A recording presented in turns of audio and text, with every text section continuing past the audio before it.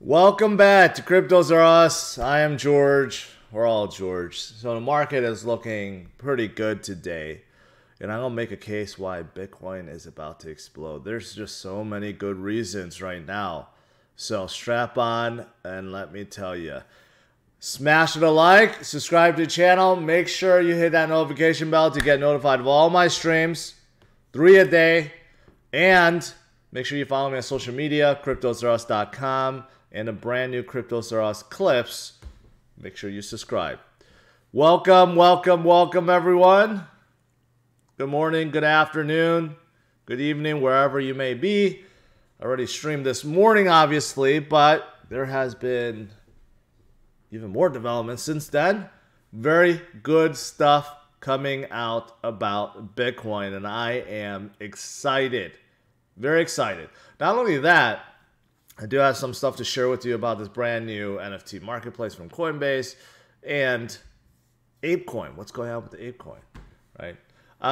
So you can see right now Bitcoin is at 41.4, so a little bit lower than this morning. When I was streaming, it's about 42,000. Now we're coming back up, about 41.4. Overall, you can see the trend is still upwards. We are still right below.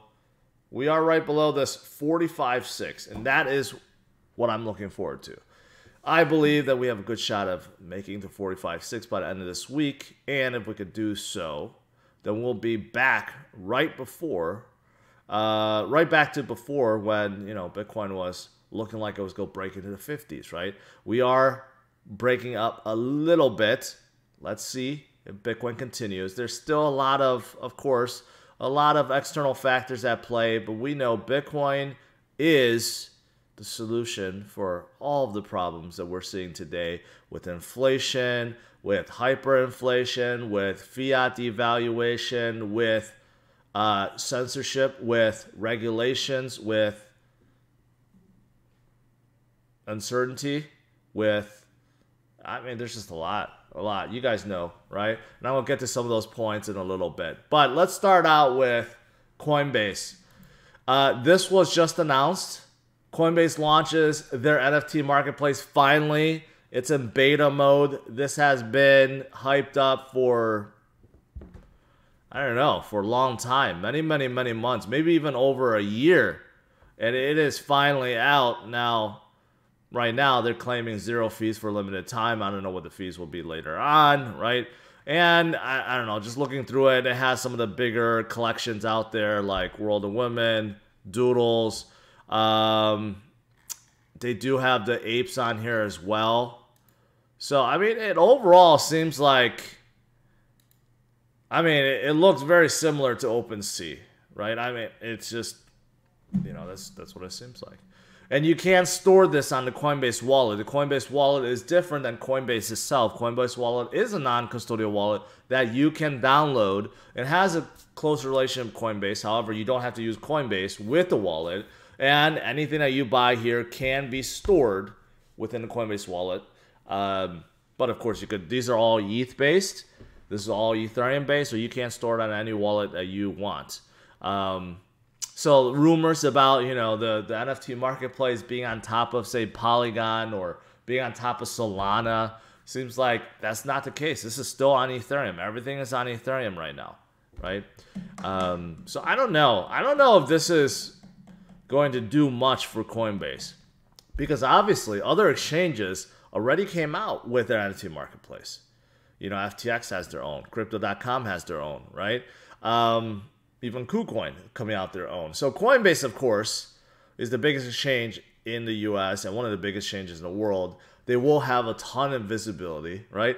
But the way things are listed on exchanges is different because like all the other exchanges, collections have to be verified first. You can't, as a normal creator, just upload an NFT. And I think it's the same way with Coinbase. They're going to look at all the applicants and then only approve who they like.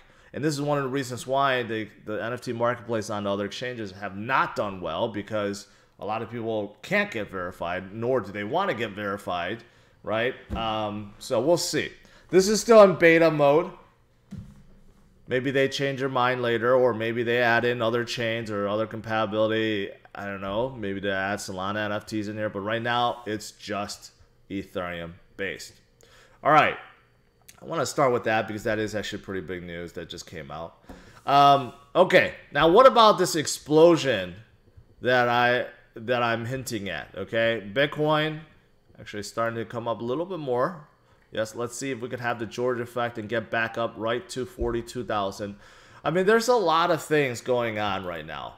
I've mentioned about Australia coming out the very first Bitcoin spot ETF. That was just announced, I believe, yesterday. But here's the thing. It's not going to be the only one. There's going to be 2 more. So next week, we're going to have 3. We're going to have 3 Bitcoin spot ETFs open up in Australia. Land with 35 million citizens that are all dying to get their hands on Bitcoin, right? Now, of course, there's a lot of people that have already bought Bitcoin, but Australia's a big country, and there are a lot of businesses and traders and institutions that all want to get in. So this is going to be pretty big, I believe, starting next week. But what's even bigger, and this is what I covered this morning, more in detail, but there is a Bitcoin spot ETF that was just approved, Tcrium. Okay, but why this is important is because this was filed under a different act, one that's different than all previous Bitcoin future ETFs. And because of this, because the SEC is loosening their grip on these Bitcoin ETFs, this is paving the way for a true Bitcoin spot ETF to open up and to be approved in the US. I think this is absolutely huge too. Many people feel like the Bitcoin spot ETF is just not going to come anytime soon, but I have a feeling it is going to come and get approved this year. Probably the Grayscale Bitcoin Trust will be converted to a Bitcoin ETF, and that will be the very first one. I mean, you can't, Gary already said he's under a lot of pressure to look at this, right? To really look at it and approve one, basically.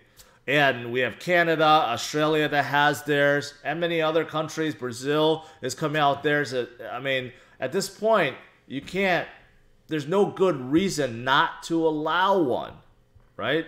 You can't say, well, there's a lot of manipulation and we can't control it. Well, the same thing with gold. Gold is traded worldwide, right? We have gold ETFs.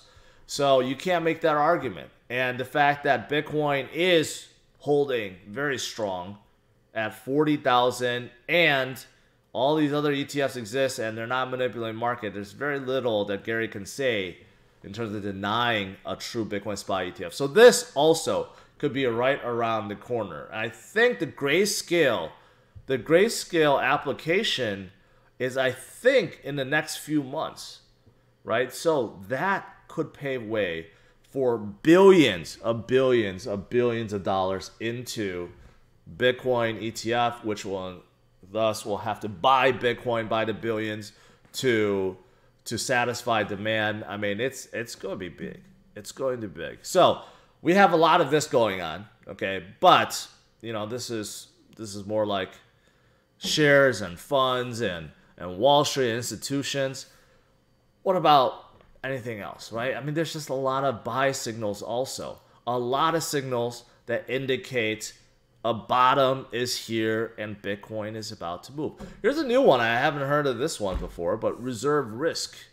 So again, this is measuring the reserves, and we know that reserves on the exchanges are dropping. So you look at this, you look at the green mark and the red mark, basically highlighting over the past, 10 years with our up and downs and all the 3 cycles that we had, right? What are the best times to be buying Bitcoin and the best times to be selling Bitcoin? And you can see the green area, the further it drops, right, the more likely Bitcoin is going to flip and continue upwards. And the red indicates a blow-off top event when there's just, the reserves are dropping, or increasing, I should say. And you can see that, yeah, those are times when Bitcoin came down. But look at where we are now, right? We're in the green once again. And the thing is, we're different now versus before because of all the adoption and all the buying that has happened over the last few years. So you could see that even though Bitcoin is not down 85%, not down, whatever percent, it is now flashing buy, right? And this is not the only indicator. There's many other indicators. Take a look at this one, long-term holder versus short-term holder supply. Again, this is one of those things that measure how many new people are in the space versus just long-term holders, right? And again, you have this point where if you start seeing this change with long-term holders versus short-term holders, well, that usually means Bitcoin is about to head higher, right? There's just a million metrics right now, a million metrics that measure this. Here's another one that does help. Bitcoin's volatility, which sometimes we hate, but sometimes we love, slips to a 17-month low, over a year low, right? And this is a fantastic thing because many people can't handle the volatility. Many people can't handle Bitcoin going up 20% in a day and then down 15% and then up 10% and then down 20% and then up 30%. I mean, a lot of people can't handle that. Right now, it's as stable as ever. And I'll tell you from experience, that is true. Even back in 2020, we had some wild swings. I don't think people realize when we fell down that Black Swan event in March of 2020, we fell from 11,000 Bitcoin, okay, 11,000 Bitcoin to 3,800. You do the math. That was like a 60% drop in literally a day, okay? Think about that. That would be like Bitcoin falling from right now to 20,000 as I'm streaming. That is the equivalency of that time, right? Volatility was crazy before. And during 2018, 2019, 2020, we saw similar things where Bitcoin just like goes up and down and up and down. Right now, it's steady. And why is that? Because there's a lot more money in this space. We also have DeFi that helps lock in liquidity, right? This is why I think DeFi and TVL is great. There's many things that have changed, right? So the fact that, yeah, the market seems like it's boring, Bitcoin may not be moving, right? This is a fantastic thing. This is a fantastic thing. And when it is ready to move, it's going to move. But this also helps support this narrative. And this other stuff, 200-week moving average, whenever Bitcoin hits it, it tends to go on a parabolic run afterwards, like previous cycles. We just hit it not too long ago, end of March, and now we're past that, right? So again, all these things I think indicate that, yeah, Bitcoin is ready. It's definitely ready. And even if we have to wait a little bit longer, we have to wait a few more weeks, a few more months, right? The next move is coming. You could just see it. The metrics tell you. The buying tells you, right? The adoption tells you. Everything is lining up right now. So it's definitely very, very, very exciting. Very exciting to be in crypto. All right. Now, there's one man, though, that is not a fan of Bitcoin. Okay? And you may be thinking Peter Schiff, but no. No, I'm talking about our friend Brad Garlinghouse, who believes that Bitcoin maxis are holding down the industry back, including XRP. He believes that tribalism is holding back the entire marketplace, and he believes that, yeah, this maximalism is fracturing the representation of crypto overall, right? You know, we have this term, Bitcoin maxi. How about we start, let's create our own. Let's call XRP mini. Does that make sense? So rather than be a Bitcoin maxi, you want to be a XRP mini. Does that make sense? I think that makes sense, right? But anyways, I'm not a fan of Bitcoin maxis either. But I don't think that the tribalism or the maxis are holding back the entire industry, okay? We still know that Bitcoin is the big dog. Bitcoin is leading the way, right? It's the most widely known crypto. It's the biggest crypto. Of course, you're going to have a lot of people that just stick with Bitcoin. You know, there's nothing wrong with that. They're not aware of other things, or they are, but they choose to just stick with what they know. And that's okay, right? But we know that altcoins serve their purpose.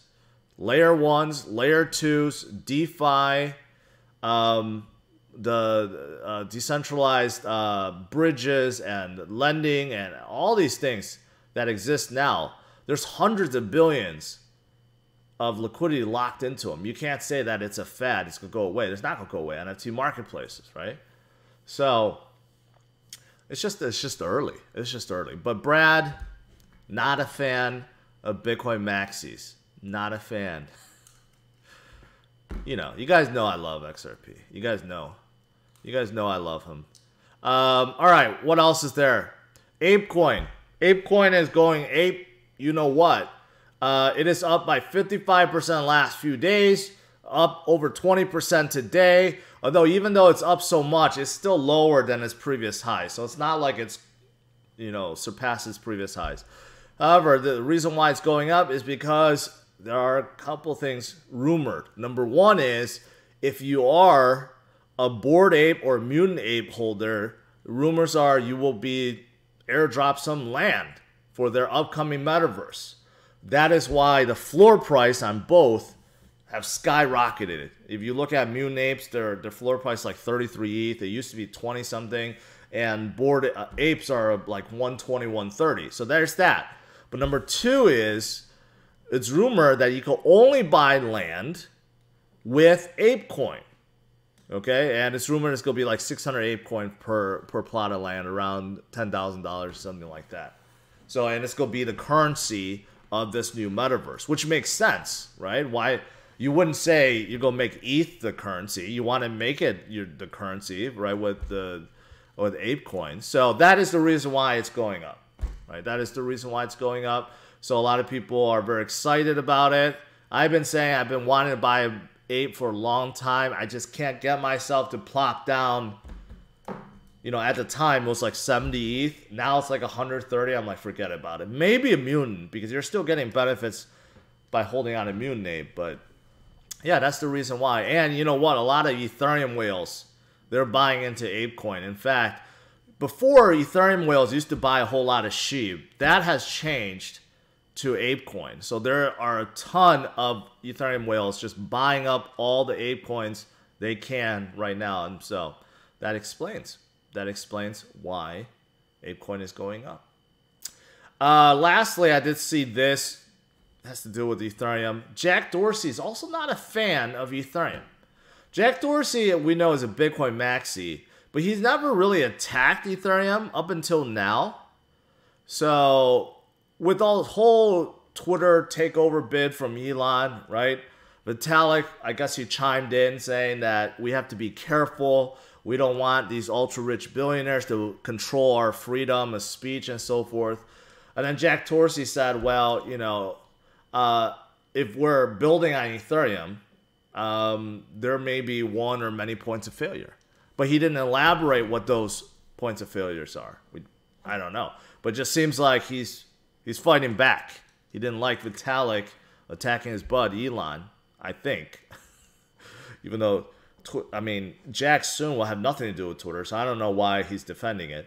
But, yeah, so I don't know. I don't know what it is. I don't know what it is, but just thought I'd bring that up. And if you're a Netflix shareholder, you're probably crying today. You're probably crying. Well, it's a little bit better, but Netflix crashed 37% this morning. It's still down 35%. Still not a pretty sight. In case you're a Netflix holder. All right. Outside of that, that's pretty much it. You know what? Today, overall, I don't care what CMC says, even though, well, now it flipped in green, so that's better. But the market is still in recovery mode. We're not fully recovered. I know that. That means there's plenty of buying opportunities still.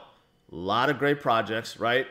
But I do believe that this next leg up, this next wave, whatever you want to call it, will drive us higher past our previous highs and head towards a new high. Everything is indicating it. I just feel it too. I just feel it. It's coming, right?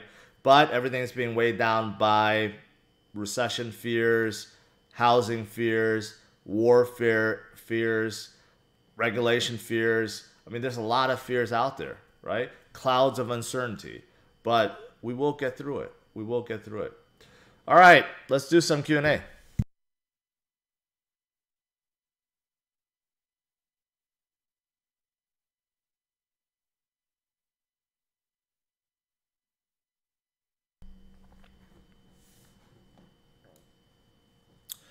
All right, let me scroll up. Let me see.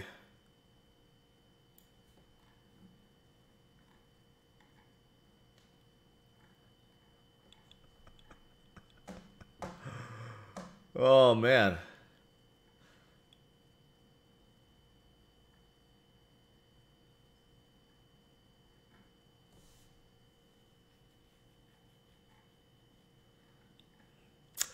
Someone said, I believe you are Satoshi. I appreciate that, but I am not. I'm not smart enough to be. But I'm carrying on his message, hopefully in a good way, because I do believe. I do believe in Bitcoin. Thoughts on Solana Pay. It looks like it'll be a really good payment system or payment network on top of Solana. It could be. It could be. The thing is about payment, Lewis, thank you. The thing about payment networks is there's a lot of them out there. We're not limited to one, right? So I haven't used Solana Pay, haven't really looked at them, but I'm aware of many others that are being developed and many that are out right now. So there's a lot out there, and there's not a whole lot of usage. That's the thing. And the reason being, there's no one that really wants to spend their crypto right now, right? People are buying crypto as an investment or as a trade, but they're not really buying it to use as a payment form, right? So that's why I think, actually, if you think about what Strike is doing, I think it's kind of brilliant. Because, you know, Jack Mallers, I think he realizes that a lot of people don't want to spend their crypto. If they want to, sure, you could do so. But most people just want to spend their fiat, right? Fiat is great for spending. But why not utilize the network, the Lightning Network, you know, a decentralized network, right? I think that's smart. So I think these pay systems, these payment networks, I mean, right now they're concentrated on just using crypto to pay, right? But if you make a system where it could ride, say, on top of, say, Solana in this case, but you're still using fiat to purchase for things, I think that would be, I don't know, even better. Because I think most people want to spend fiat. Most people do not want to spend crypto. I don't know if that explanation helps. That's my overall thoughts. What are your views on Blockben.io? They offer a cross-chain anonymous mixer and have just announced anonymous swap. I don't like mixers because I just feel like they're used for all the wrong reasons. And anonymous swaps and anything else like that, Kyrian, they get a lot of scrutiny and most likely to go get shut down, especially if they're in a very heavy regulated country like the US and North Korea, Japan, and anywhere else, right? I just don't. I'm not very into them at all. Matic, big news on Friday. I don't know what the big news is. I don't know what's going to be announced. I have no idea. Chamath says Solana Pay will kill Visa and MasterCard. I think, yeah, that's greatly exaggerated. And, you know, I just got done mentioning about riding on top of a network. You know, Visa and MasterCard, if they wanted to survive, they can just transist their network to be on top of a chain too if they wanted to, right? We'll see. We'll see. I saw a chart showing Bitcoin's next all-time high won't hit again until 2024, 2025.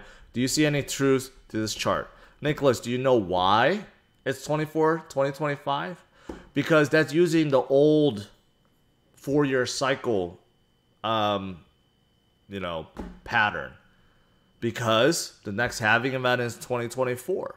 And traditionally speaking, you have a parabolic rise after a halving event, right? So that's why that chart probably showed that.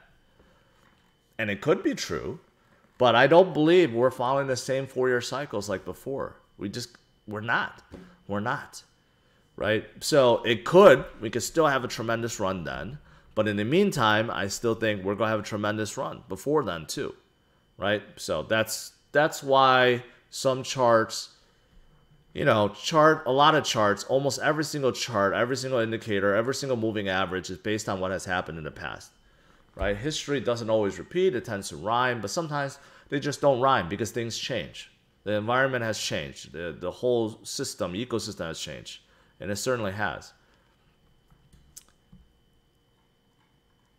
I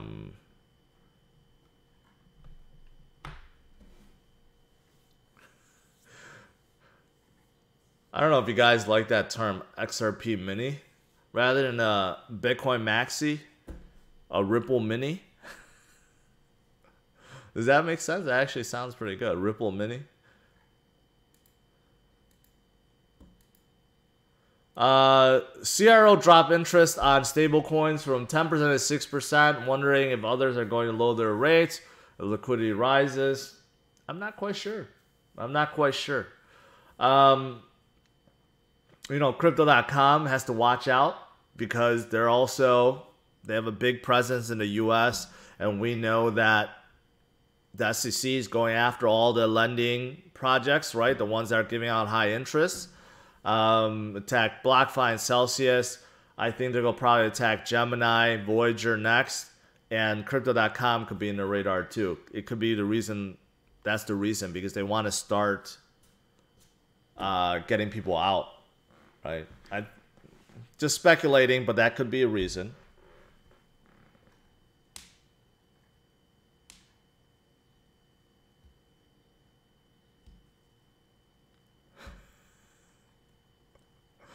Happy 420.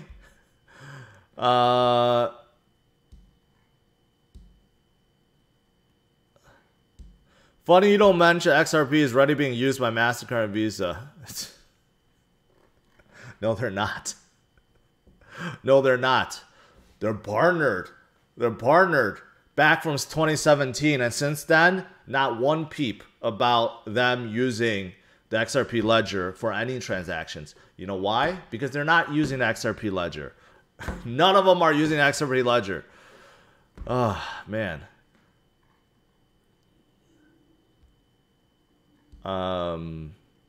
Nexo is overseas, but they could still get hit, right? I think the New York attorney, the New Jersey district attorney told them to cease and desist before.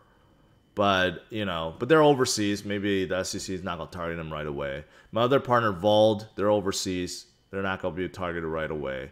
But I guess if you're an accredited investor, you don't have this problem. Because if you're a accredited investor, you can still earn interest. If you're overseas, you can still earn interest. It's just for US right now.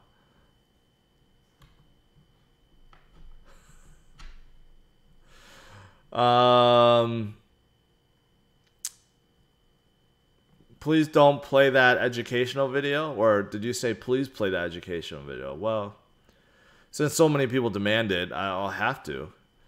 Tiberius, I do appreciate it. I think Ben Cohen is a good guy too. Are you bullish on VeChain? Yes, very bullish on VeChain. Thoughts on Sandbox? Land, could it be worth it? Yes, but there's so many being sold right now, right? I think how Sandbox land is going to be worth it is if you can build something really cool on it. So if you can use it, then yes, I think it'll be worth it. If you're trying to buy and hold, you know, for the future, it could also work because obviously there's only so much land, but you probably have to hold on for a long time.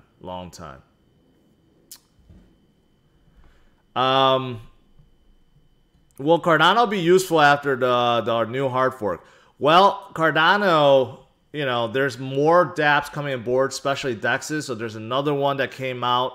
Their TVL is starting to come up a little bit. But yeah, I think any hard fork that helps them scale at this point will definitely be beneficial, because Cardano right now can't process that many transactions. So if they do have this new hard fork that will help them scale and add on some side chains, right? That will definitely help them. Do you think May will be another? Do you think this May will be another sell May walk away month for crypto? No, because April is supposed to be very, very bullish for crypto overall, and right now it's not really. So Bitcoin and crypto, they kind of just do our own thing. It doesn't always repeat, follow previous patterns, right? In your opinion, which will be top 3 performers in 2022 from the current crypto portfolio?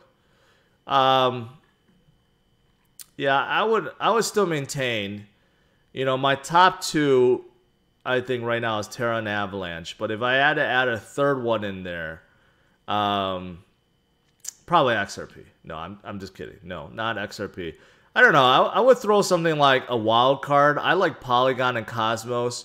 But I'm going to throw like a wild card like Near, because Near is showing similarities to like Solana back in 2021. So I would say those 3, but there's many others, many others. Who knows? Like, there's a lot of L1s out there that we haven't really focused on recently, like Phantom and Harmony and even the ones, you know, from back in the day, like Neo and IOTA and Zilliqa. I mean, there's a lot out there. A lot of them could make tremendous movements this year. A lot of them have a lot of things going on, and metaverses are starting to be big too. Yeah. I left 3,600 in SHIB. Been thinking about it, selling for a BTC. Oh, I thought this was one of those stories where you go say, oh, I left 3,600 in SHIB and now it's worth like $36 billion. I thought it was going to be one of those stories. I'm down at least 20,000 on SHIB. Should I wait for SHIB or buy Bitcoin? There's no answer. There's no right or wrong answer to that, okay? You have to decide. I can't tell you.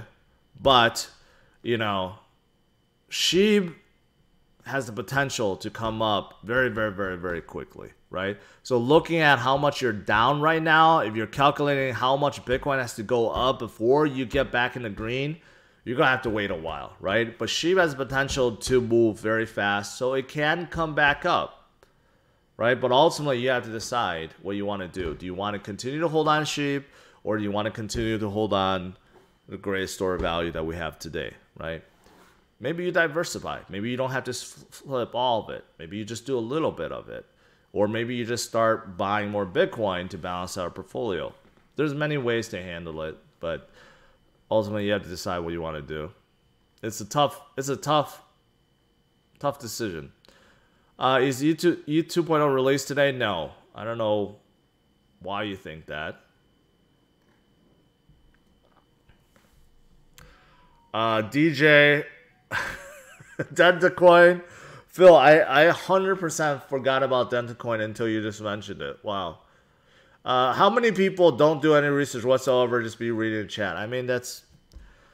You can't fault those people, right? There's a lot of people that's coming into this space. They watch me, they watch other people because they want to learn, but they don't really know how to get started. And it's, you know, it's tough. It's tough. I know how it feels. It took me many years to get to where I am today, right? But it's kind of the same way like with NFTs right now, right? I'll go into you know, an NFT shop. I go to OpenSeas. There's millions of NFTs. It's like, how do I know which one is good? How do I know which one has potential, right? Who created all these? What do they do? What's their utility, right? There's a lot to learn. So yeah, it's overbearing. But you just got to take it one step at a time, day to day. When it comes to crypto, pick one. Pick one that you think is good. But don't just pick one and buy it. Pick one and start learning more about it. Like, why is Ethereum number 2? Like, what's the history behind it, right? Why is it so good? Why is it at 368 billion market cap, right? What's Ethereum 2.0?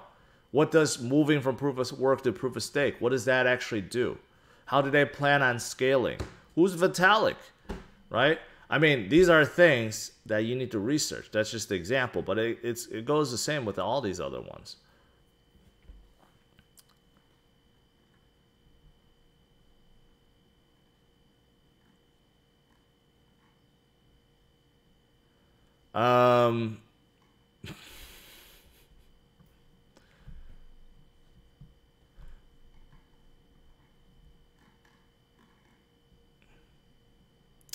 Yeah, you could buy a Porsche with the Shiba. I don't know if anyone contacted that Porsche dealership that I mentioned yesterday.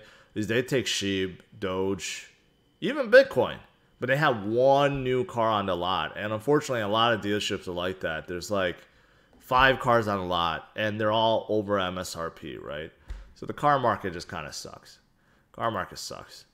Bitcoin is still holding at 41.3. Entire market cap still kind of holding. Barely in the red, kind of in the green.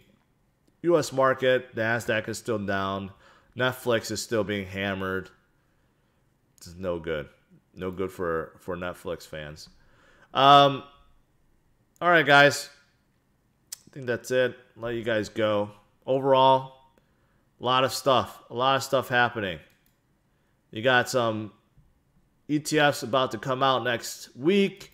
The U.S., I think, is on the verge of allowing a Bitcoin ETF to come through, right? You got all the metrics and everything that's showing you that Bitcoin is ready to move. And I am here waiting for it to happen, right? All right. Smash the like, subscribe to the channel. Make sure you hit that notification bell and also follow my brand new CryptosRUs Clips channel. The URL is in the description. And I'll see you guys tonight, 8:45 p.m. Central Standard Time. All right? Take care, guys. And since so many have requested for me to play this XRP educational video, I will do so right now. What do you think about Ripple? Well, I mean, I think it's too centralized, but I definitely want to meet Chris Larson.